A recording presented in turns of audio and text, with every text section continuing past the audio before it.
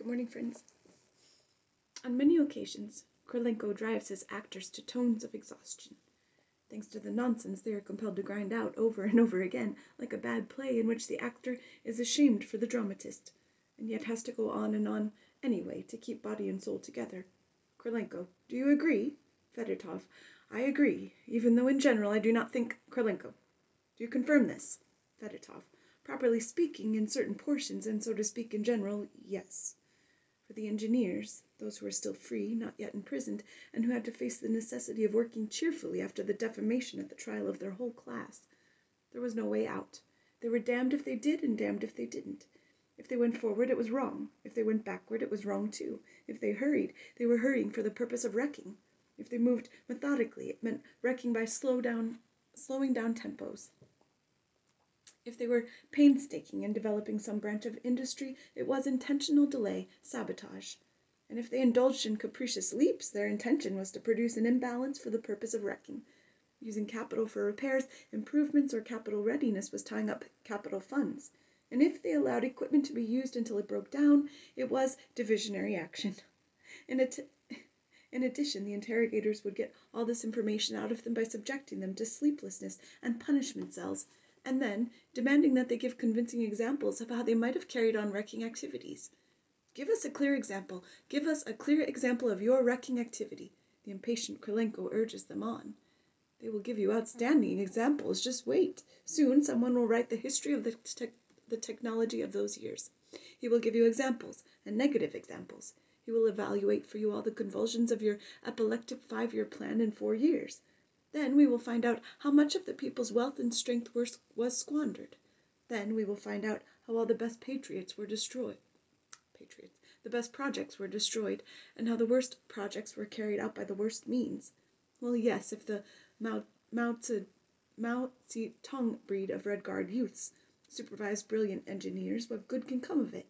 Dilettante enthusiasts. They were the ones who egged on their even stupider leaders. Yes, full details are a disservice. Somehow, the more details provided, the less the evil deeds seem to smell of execution. But just a moment. We've not had everything yet. The most important crimes all lie ahead. Here they are, here they come, comprehensible and intelligible to every illiterate. The prom party, 1, prepared the way for the intervention. 2, took money from the imperialists, and 3, conducted espionage. 4, assigned cabinet post in a future government. And that did it. All mouths were shut, and all those who had been expressing their reservations fell silent, and only the tramping of demonstrators could be heard and the roars outside the window. Death! Death! Death! What about some more details? Why should you want more details? Well, then, if that's the way you want it, but they will only be more frightening. They were all acting under orders from the French General Staff. After all, France doesn't have enough worries or difficulties or party conflicts of its own, and it is enough just to whittle, and lo and behold, divisions will march. To whistle, and divisions will march. Intervention. First they planned it for 1928, but they couldn't come to an agreement. They couldn't tie up all the loose ends. All right, so they postponed it to 30. But once more they couldn't agree among themselves. All right, 1931 then. And as a matter of fact, here's how it was to go. France herself would not fight, but as her commission for organizing the deal, would take the Ukraine right bank as her share. England wouldn't fight either, of course, but in order to raise a scare, promised to send her fleet into the Black Sea and into the Baltic. In return, she would get Caucasian oil. The actual warriors would, for the most part, be the following: 130 émigrés. True, they had long since scattered to the 4 winds, but it would take only a whistle to gather them all together again immediately. Poland, for which she would get half of the Ukraine. Romania, whose brilliant successes in World War I were famous. She was a formidable enemy. And then there was Latvia and Estonia. These 2 small countries would willingly drop all the concerns of their young governments and rush forth en masse to do battle. And the most frightening thing of all was the direction of the main blow. How's that? Was it already known? Yes. It would begin with Bessarabia, and from there, keeping to the right bank of the Dnieper, it would move straight on Moscow. And at that fateful moment, would not all the railroads certainly be blown up? No, not at all. bottlenecks would be created, and the Prom Party would also yank out the fuses in electrical power stations, and the entire Soviet Union would be plunged into darkness, and all our machinery would come to a halt, including the textile machinery, and sabotage would be carried out. Attention, defendants, you must not name your methods of sabotage, nor the factories which were your objectives, nor the geographic sites involved, until the closed session. And you must not name names, whether foreign or our own. Combine all this with the fatal blow which will have been dealt the textile industry by that time. Add the fact that the saboteurs will have constructed 2 or 3 textile factories in Byelorussia, which will serve as a base of operations for the interventionists. With the textile factories already in their hands, the interventionists would march implacably on Moscow. But here was the cleverest part of the whole plot. Though they didn't succeed in doing so. They had wanted to drain the Cuban marshes and the Polisy swamps, and the swamp near Lake Ilmen. Vyshinsky had forbidden them to name the exact places, but one of the witnesses blurted them out. And then the interventionists would open up the shortest routes and would get to Moscow without wetting their feet or their horses' hoofs. And why was it so hard for the tatars? Why was it that Napoleon didn't reach Moscow? Yes, it was because of the Polisy and the Ilmen swamps. And once those swamps were drained, the capital would lie exposed. On top of that, don't forget to add that hangars had been built there under the guise of sawmills, places not to be named, so that the planes of the interventionists would not get wet in the rain and could be taxied into them. And housing for the interventionists had also been built, do not name the places. And where had all the homeless occupation armies been quartered in previous wars? The defendants had received all the directives on these matters from the mysterious foreign gentleman K&R. It is strictly forbidden to name their names, or to name the countries they came from. And most recently, they had even begun the preparation of treasonable actions by individual units of the Red Army. Do not name the branches of the service, nor the units, nor the names of any persons involved. True, they hadn't done any of this, but they had also intended, though they hadn't done that either, to organize within some central army institution a cell of financiers and former officers of the White Armies. The White Army, write it down, start making arrests. And cells of anti-Soviet students. Students, write it down, start making arrests. Incidentally, don't push things too far. We wouldn't want the workers to get despondent and begin to feel that everything is falling apart, and the Soviet government has been caught napping. And so they also threw a good deal of light on that side of it, that they had intended to do it a lot and had accomplished very little, and not one industry had suffered serious losses. But why didn't the intervention take place anyway? For various complex reasons, either because Poincaré hadn't been elected in France, or else because our émigré industrialists decided that the former enterprises had not yet been sufficiently restored by the Bolsheviks. Let the Bolsheviks do more, and then, too, they couldn't seem to come to terms with Poland and Romania. So, all right, there hadn't been any intervention, but there was at least a Prom Party. Did you hear the tramp of marching feet? Did you hear the murmur of the working masses? Death, death, death. But the marchers were those who in the event of war would have to atone with their deaths and deprivations and sufferings for the work of these men.